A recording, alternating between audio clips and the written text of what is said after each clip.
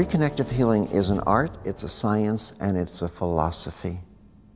It doesn't have a philosophy, it is a philosophy.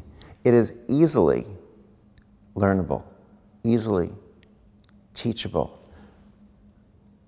because it's not really healing that you're teaching.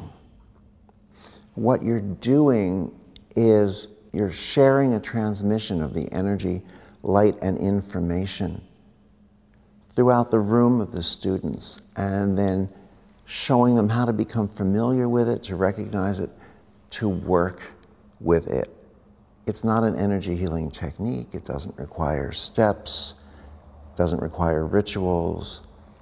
It doesn't have a basis in fear where you have to protect yourself from negative energy.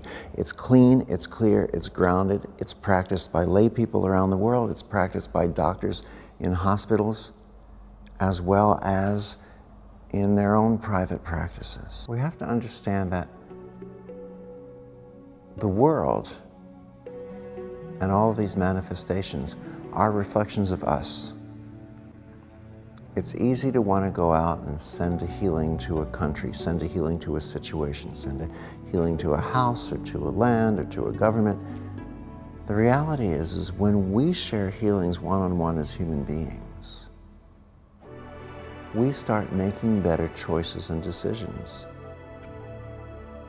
even in whom we empower, in governments who make those choices and decisions, or who we remove from power for making certain choices and decisions. It's like looking into the mirror. The world is a reflection of who we are. If we don't like what we see in the mirror, it is most likely not because the mirror is broken. When we try to heal these reflections, we're working on the symptoms. When we try to heal these reflections, it's like a